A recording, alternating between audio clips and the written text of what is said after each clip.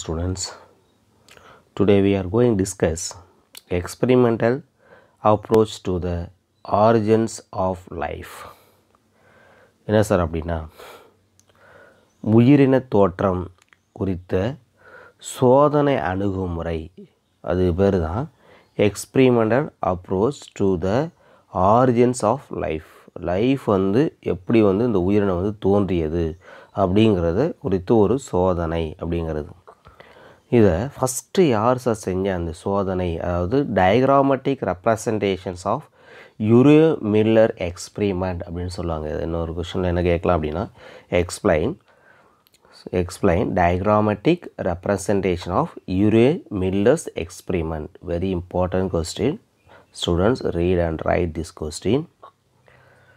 என்ன சார் அப்படின்னா, யூரே அப்படிங்கிற ஒரு சயின்டிஸ்ட்டும் அண்டு மில்லர் அப்படிங்கிற ஒரு சயின்டிஸ்ட்டும் 1953 1953 paved way for understanding possible synthesis of organic compounds. எதை உருவாக்குறாங்க அப்படின்னா, ஆர்கானிக் காம்பவுண்ட்ஸை அவங்க உருவாக்குறாங்க. மிக முக்கியமாக அது எதை உருவாக்குறாங்க, அந்த organic compounds. Watts organic compounds? எதெல்லாம் கார்பன் இருக்கோ அதெல்லாம் என்ன சொல்லணும், நம்ம ஆர்கானிக் காம்பவுண்ட்ஸ். அப்போ கார்பன் கண்டென்ட் குரூப் எல்லாமே ஆர்கானிக் காம்பவுண்ட்ஸ். அப்போ ஆர்கானிக் கெமிஸ்ட்ரி அப்படின்னு படிவேன். அப்போ கரிமப் பொருட்கள் இருக்கிறது எல்லாமே என்ன அப்படின்னா ஆர்கானிக் காம்பவுண்ட்ஸ். அது இல்லை, for example calcium, sodium, potassium, magnesium, இதெல்லாம் என்ன சொல்கிறோம், இன்ஆர்கானிக் காம்பவுண்ட்ஸ் சொல்கிறோம். That leads to appearance of living organism is depicted இன் இந்த எக்ஸ்பிரிமெண்ட்.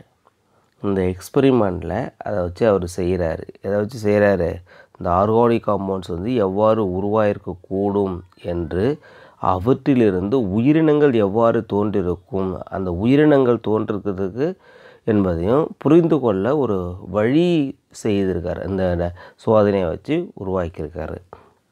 அவர் என்ன செஞ்சார்னா, இந்த எக்ஸ்பிரிமெண்ட்டில் mixture of gases was allowed to circulate. நிறைய case mixture of case allow பண்ணுறாரு. என்னென்ன கேஸஸ் அப்படின்னா, மீத்தேன் இருக்கலாம், அமோனியா இருக்கலாம், ஹைட்ரஜன் இருக்கலாம், வாட்டர் இருக்கலாம், வாட்டர் வேப்பர்ஸ், இதெல்லாம் ஒன்றா சேர்ந்து தான் அதை அலோவ் பண்ணுறாரு to circulate over the electric discharge. எங்கே அப்படின்னா அந்த எலக்ட்ரிக்கல் டிஸ்சார்ஜில் தான் அது பண்ணுறாரு. அதாவது என்ன செஞ்சிட்டாருன்னா, ஒரு பாய்லிங் வாட்டர் எடுத்துக்கிட்டாரு, அதை ஹீட் பண்ணுறாரு.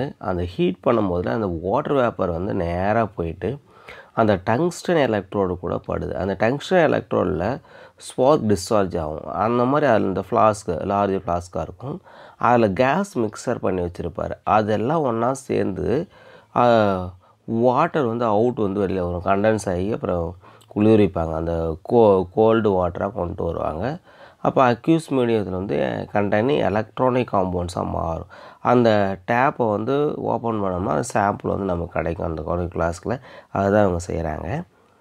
A small flask kept boiling and the steam emanating from it was made to mix with the mixture of gases. அது மிக முக்கியமானது. இந்த ஃப்ளாஸ்கில் என்ன செய்கிறாங்க, பாயில் பண்ணுறாங்க, பாயிலிங் அண்ட் ஸ்டீம் எமினேட்டிங் பண்ணுறாங்க. Mixture of gases. என்னென்ன கேஸஸ் இருக்குது, அம்மோனியா இருக்குது. அம்மோனியாங்கிறது என்னது, NH3 அப்படின்னு சொல்லக்கூடியது அம்மோனியான்னு சொல்கிறோம். மீத்தேன் இருக்குது, மீத்தேனுங்கிறது CH4ன்னு சொல்லக்கூடியது. அண்ட் ஹைட்ரஜன்ஸ் இருக்குது.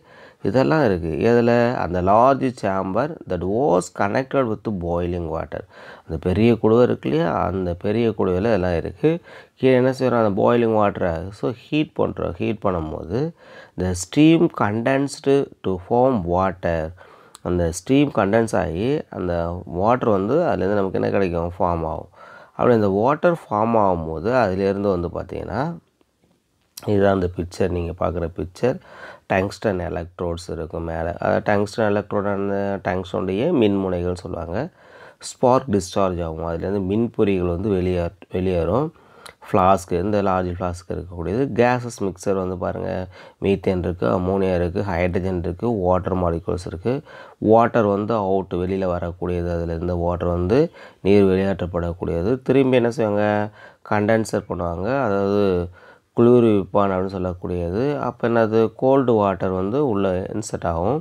குளிர்விக்கும் போது அதுலேருந்து லாஸ்ட்டு நமக்கு கிடைக்கிறது என்ன பாருங்கள், அக்யூஸ் மீடியம் கண்டெய்னிங் ஆர்கானிக் காம்பவுண்ட்ஸுக்கும் அதை டேப் ஓப்பன் பண்ணும்போது சாம்பிள் வந்து கொண்டு வரும். இந்த சைடில் பாருங்கள் பாயிலிங் வாட்டர், அதுதான் ஹீட் பண்ணும்போது இந்த நீராவியானது நேராக இந்த டங்ஸ்டன் எலக்ட்ரோட்ஸ்க்கு உள்ளே வருது. இதுதான் இந்த டயக்ராம், அதுக்கான டயக்ராம் அப்படின்னு சொல்லக்கூடியது. அப்போ இந்த டயக்ராம் வச்சு வந்து பார்த்திங்கன்னா என்ன செய்கிறோம், அதை அனலைஸ் பண்ணுறோம். அப்போ அந்த கலவை, அந்த டங்ஸ்டன் கலவை அல்லது மின்முனையிலிருந்து வெளியேற்றப்படும் மின்னோட்டத்தின் வழியாக சுற்றி வருமாறு அமைக்கப்பட்டது. அந்த சிறிய குடையில் உள்ள நீர் தொடர்ச்சியாக கொதிக்கணும். அந்த சின்ன பாயிலிங் வாட்டர் இருந்தது இல்லையா, அது கண்டினியூஸாக என்ன செய்யணும்னா ஹீட் பண்ணிக்கிட்டே இருக்கணும். அப்படி அந்த நம்ம ஹீட் பண்ணும்போது அந்த நீராவி அதுலேருந்து வாட்டர் வாப்பர் வந்து வெளியில் வரும்.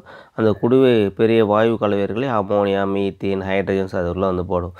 அப்போ அந்த நீராவி குளிர்விச்சு திரும்பி என்ன செய்யணும்னா அந்த குளிர்விக்கப்பட்ட அந்த நீராவி வந்து அந்த அந்த யூடியூப் வழியாக உள்ளே வரும். உள்ளே வந்த பிறகு தொடர்ந்து இது வந்து 1 வீக் கண்டினியூஸாக அந்த மாதிரி செஞ்சிட்ருப்பாங்க இந்த எக்ஸ்பெரிமெண்ட்டை.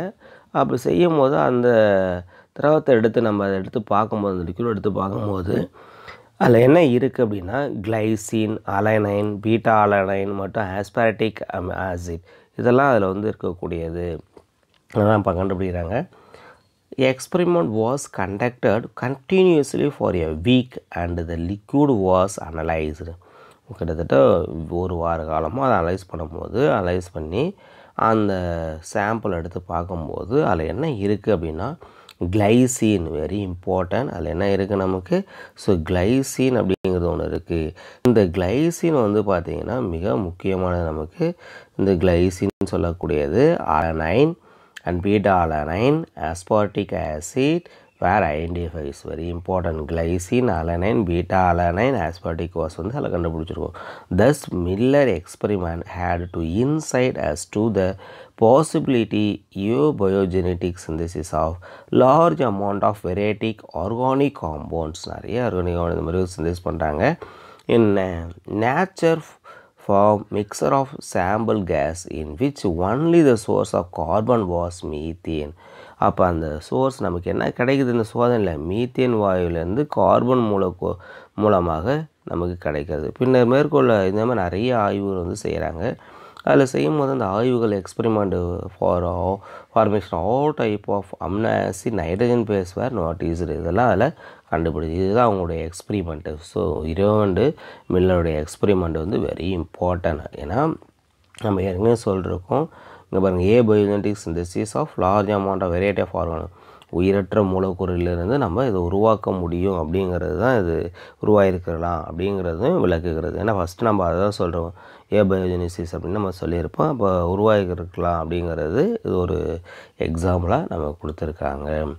Okay, thank you students.